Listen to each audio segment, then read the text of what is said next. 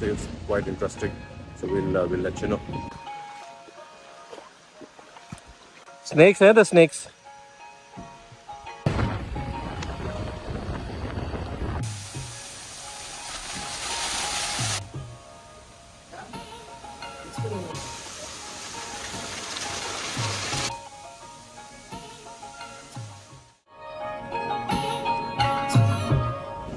और obviously video में ये जो है मेरा एम होगा कि मैं आपको दिखाऊं कि चियांग माई में अकोमोडेशन के लिए कौन सी बेहतर जगह है, उसकी क्या कॉस्ट है, transportation, food, entertainment sector. So what budget you should keep in mind when you come to Chiang Mai, कितने दिन के लिए आना चाहिए, तो फैमिली और उनके लिए क्या एंटरटेनमेंट की चीज़ें हैं, तो वो सब कुछ हम कवर करेंगे। And I will show you around Chiang Mai. इंशाल्लाह सी you in the next video.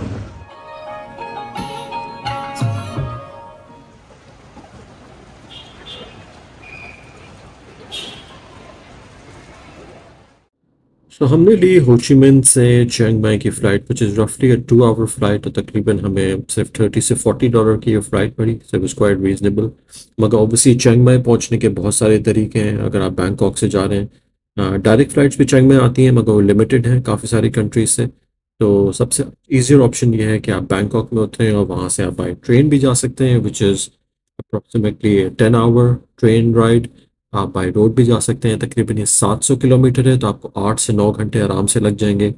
या आप बैंकॉक से 1 घंटे की फ़्लाइट भी ले सकते हैं, जो बहुत ही चीपर ऑप्शन है और रीज़नेबल, और टाइम वाइज भी बहुत रीज़नेबल है। हम तो हो ची मिन से आ रहे थे, तो we took a direct flight.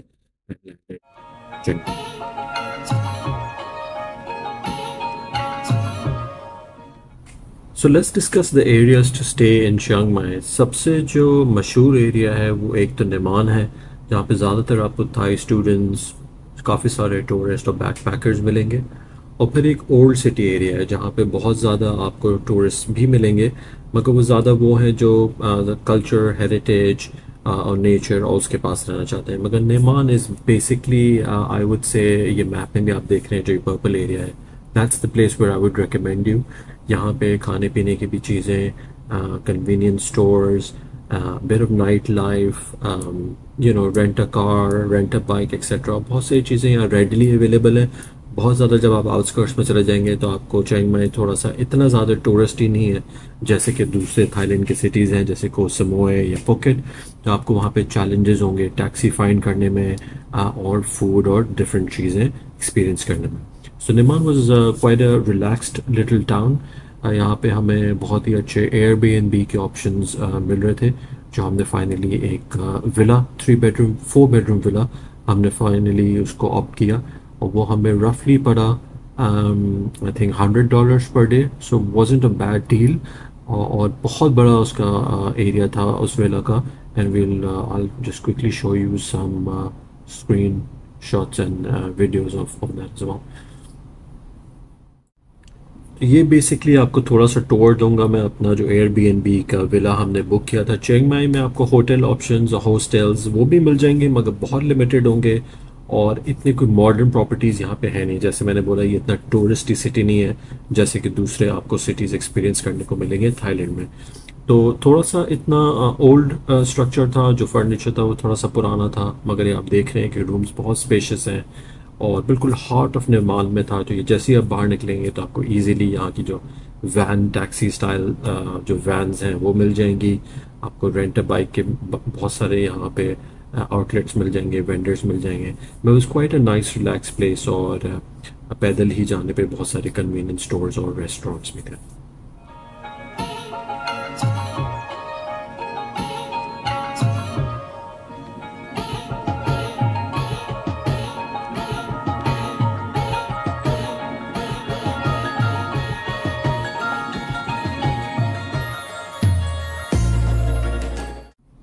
So transportation wise again, क्योंकि चियांग माई में इतने ज़्यादा टूरिस्ट नहीं है, तो यहाँ पे ग्रैब इतना ज़्यादा फंक्शनल नहीं है। आपको एयरपोर्ट से तो ग्रैब और ये सब चीज़ें मिल जाएंगी, सिटी से भी मिल जाएंगी, मगर इतना ज़्यादा फ्रीक्वेंटली अवेलेबल नहीं होती और लेट नाइट अवेलेबल नहीं होती।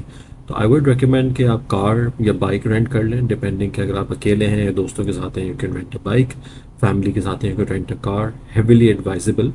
आपको चियांग माई में घूमने के लिए डेफिनेटली कोई ट्रांसपोर्टेशन चाहिए होगी, सो I think that B quite handy. हमने रेंट बाइक कर ली थी विच वाज रफली अराउंड 200 to 300 बात अ डे, क्वाइट रीजनेबल, और उसमें फ्यूल तकरीबन 20-30 बात पर डे लगता था। पूरी सिटी के में या आउटस्कर्ट्स में या जो हमने टूरिस्टी चीज़ें वहाँ पे एक्सपीरियंस करी उसमें हमने वही यूज़ किया। यहाँ पे ऑब्वियसली जैसे मैंने आपको बताया कोई मेट्रो कनेक्शन है नहीं, बस और ट्रांसपोर्टेशन सर्विसेज भी बहुत लिमिटेड है, तो आई वुडंट रेकमेंड कि आप वो करना चाहें तो कर सकते हैं। आई हैवीली रेकमेंड कि आप अपना ट्रांसपोर्टेशन ज़रूर रेंट कर लें for the number of days that you staying in Chiang Mai.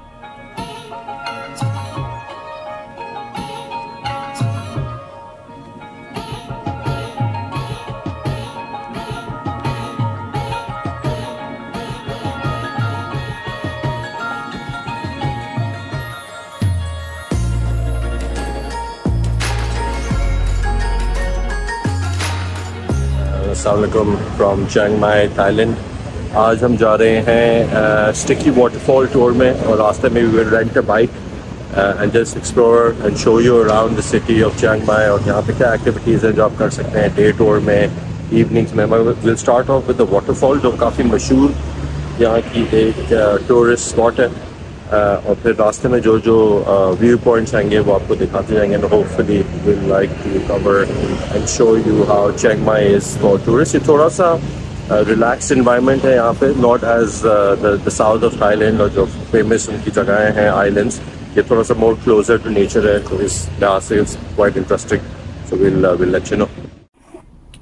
अच्छा, तो चियांग माई में काफ़ी सारी चीज़ें हैं करने को, और रेंजिंग फ्रॉम वाटरफॉल्स जो उसके बहुत मशहूर हैं, बहुत खूबसूरत हैं, आउटस्कर्ट्स में बने हुए हैं चियांग माई के, रफली 40-45 मिनट राइड होती है। जैसे ये स्टिकी वाटरफॉल हम आज आए हुए हैं, तो यहाँ पे 45 मिनट की बाइक राइड थी, तो बी प्रिपेयर्ड फॉर दैट। और शाम को सब 5-6 बजे ऑलमोस्ट काफ़ी सारी चीज़ें बंद होने लगती हैं, तो ऑब्वियसली बी प्रिपेयर्ड कि जब वापस आ रहे हो तो आपने वो टाइमली फैशन में आप वहाँ से निकल जाएँ, ताकि रात से पहले आप ड्राइव करके सेफली अपने घर आ सकें। इसके अलावा यहाँ पे टेम्पल्स बहुत ज़्यादा हैं, हिस्टोरिक और कल्चरल चीज़ें बहुत है देखने को। Elephant sanctuary is definitely recommended. हम सिर्फ 2 दिन के लिए वहाँ थे, तो हम सारी चीज़ें नहीं एक्सपीरियंस कर सके, मगर जो हमने जो मेजर वाटरफॉल से दोनों वो मैं आपको दिखाऊंगा, स्टिकी वाटरफॉल और दूसरा जो एंजल वाटरफॉल था। Beautiful places, amazing landscapes, they all free for entry, कोई आपको पे करने की ज़रूरत नहीं है, you just go enjoy the day. Make sure कि आपने अपने स्विमिंग गियर और स्लीपर्स और हैट्स और सन ग्लासेस कैरी किए हैं, ताकि आप वहाँ पे प्रॉपर्ली इंजॉय कर सकें ट्रिप को। अच्छा, अगर आप स्टिकी वाटरफॉल आ रहे हो, ये जो मैं आपको लोकेशन दिखा रहा हूँ, तो ये इसका जो मेन चीज़ मैं आपको बताना चाहता हूँ टिप, के जब आप नीचे जा रहे होंगे तो उसके लिए तो स्टेयर्स बनी हुई हैं वुडन, और उससे आप नीचे जा सकते हैं, मगर जब आप वापस आ रहे होंगे तो आपके पास 2 ऑप्शन है। या तो आप उसी स्टेयर से वापस आ चुके हैं, जो मैं रेकमेंड करूँगा कि अगर आपके साथ ओल्ड एज लोग हैं और बच्चे हैं और फीमेल हैं, मगर अगर आप एडवेंचरस हैं, एक्सपीरियंस करना चाहते हैं, तो वापस ऊपर आप जो स्टिकी इनके रॉक्स बने हुए हैं उनको चढ़ के वापस वाटरफॉल्स के थ्रू आ सकते हैं, जो एक अमेजिंग एक्सपीरियंस है। What a beautiful waterfall to experience. बहुत ही अच्छा वेदर था, और स्टिकी वाटरफॉल के सबसे जो यूनिक चीज़ ये है कि वो जो इनके रॉक्स हैं वो लाइम डिपॉजिट्स उसमें स्टोर हो गए हैं, जिसकी वजह से जब आप उस पर बेयर फुट चढ़ते हैं तो आप स्लिप नहीं होते। मगर टूवर्ड्स द एंड जब आप बिल्कुल ऊपर चढ़ जाते हैं तो वहाँ पे कुछ रॉक्स हैं जो बहुत स्लिपरी हैं, तो अगर आप ये एडवेंचर कर रहे हैं तो मेक श्योर कि आप इसके लिए प्रॉपर्ली प्रिपेयर्ड हो गियर वाइज। और वहाँ पे रोप्स होती हैं, उसके सहारे बहुत सारे लोग भी वहाँ पे थाई लोकल होते हैं जो हेल्प करते हैं, मगर be prepared, it's quite a physical activity.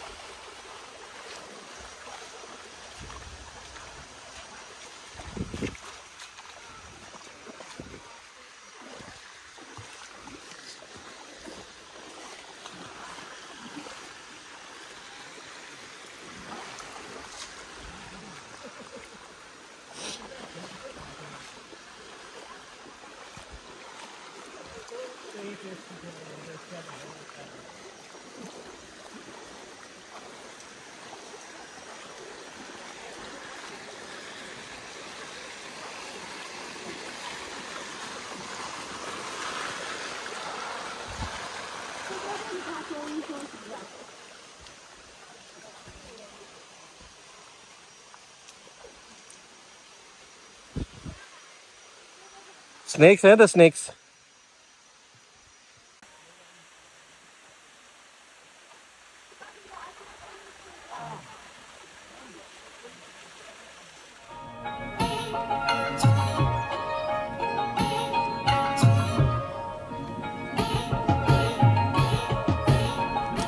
तो नेक्स्ट डे हम गए डांटे वादे land of angels waterfall park, जो स्टिकी वाटरफॉल के कुछ करीब ही है। हार्डली 10 मिनट 15 मिनट्स और आप आगे जाएंगे तो आपको स्टिकी वाटरफॉल आ जाएगा। मैं रेकमेंड यही करूँगा कि आप दोनों चीज़ों को अलग अलग रखें, अलग अलग दिन करें, क्योंकि दोनों काफ़ी दूर हैं सिटी से, तो उसमें टाइम लग जाता है जाने में, एंजॉय करने में। आई थिंक इससे ज़्यादा इंस्टाग्रामेबल और ब्यूटीफुल वाटरफॉल, ऑब्वियसली ये मैन मेड है, मगर मैंने नहीं देखा पूरी दुनिया में। और Chiang Mai was a beautiful gorgeous place, और ये इतना ज़बरदस्त बना हुआ है। इसमें आप देखेंगे पूरा केव्स हैं और एक एक्सपीरियंस है, वो पूरा आपको स्टेप्स फॉलो करके पूरे वाटरफॉल के थ्रू आपको नेविगेट करके एक गार्डन में लेके जाते हैं, जो उसमें रेनबो फ्लावर्स एक्सेट्रा, यानी इट्स एक्सट्रीमली अमेजिंग। इसके अंदर एक कैफ़े भी है way you can enjoy amazing food, desserts and coffee. तो definitely I urge you to visit hair. I think इसकी एंट्री कोई हार्डली 100 बात थी, if I am not wrong, पर पर्सन, या मे बी 80 बात थी। So it's not so expensive, but it's definite highly recommended. और जब इसकी वीडियो देखेंगे तो आपको पता चलेगा कि मैं एक्चुअली क्या बात कर रहा हूँ।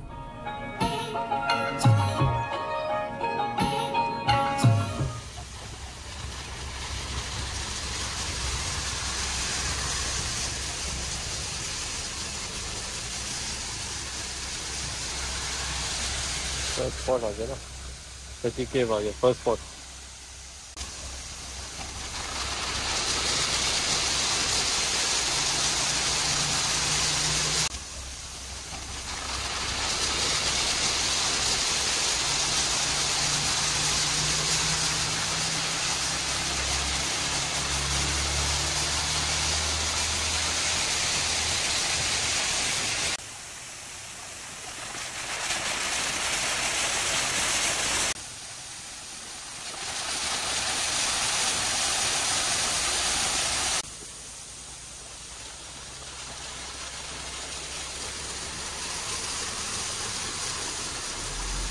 आ जाओ।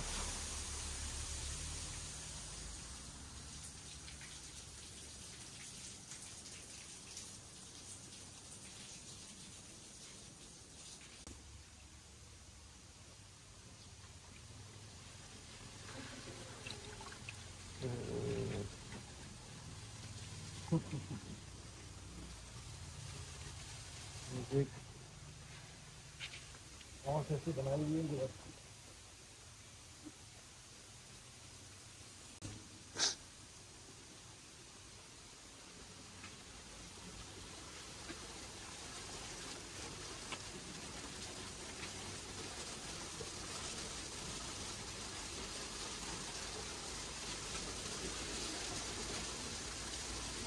Okay.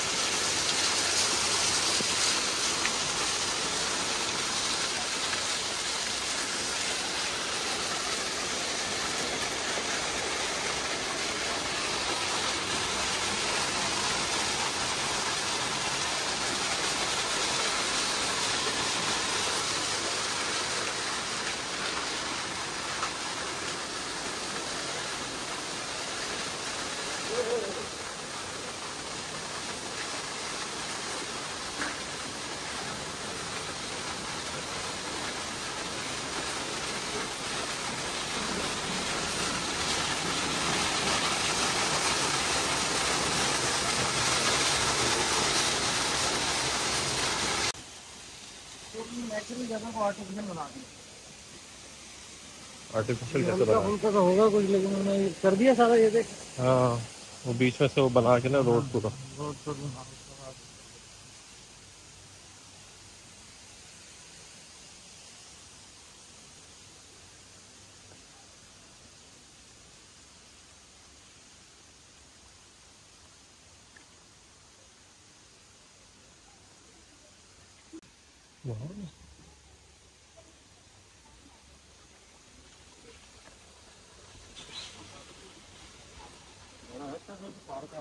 हाँ पूरा।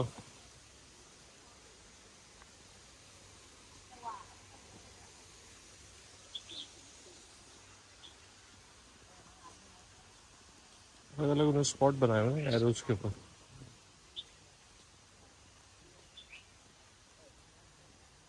पूरा पार्क भी है।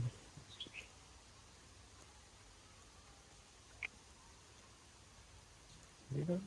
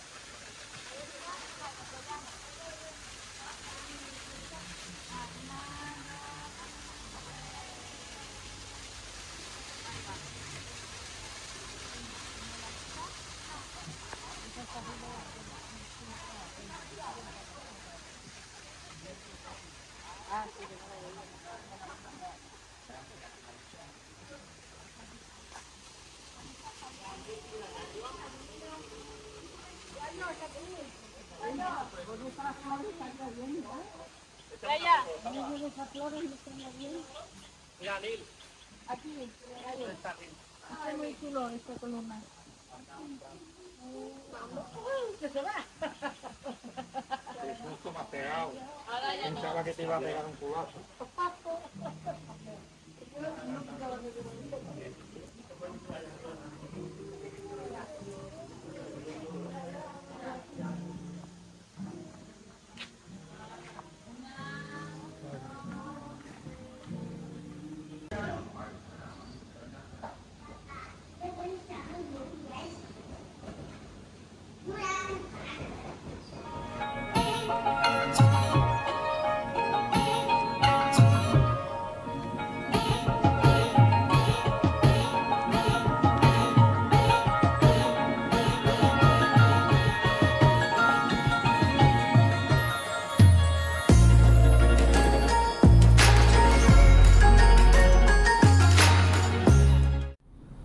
So hopefully you enjoyed the video. ज़्यादा टिप्स और रिकमेंडेशंस तो मैं आपको नहीं दूंगा क्योंकि थाईलैंड मोस्टली सब लोग अवेयर ही हैं कि कौन सी सिम कार्ड होती है, कहाँ से मनी एक्सचेंज होता है।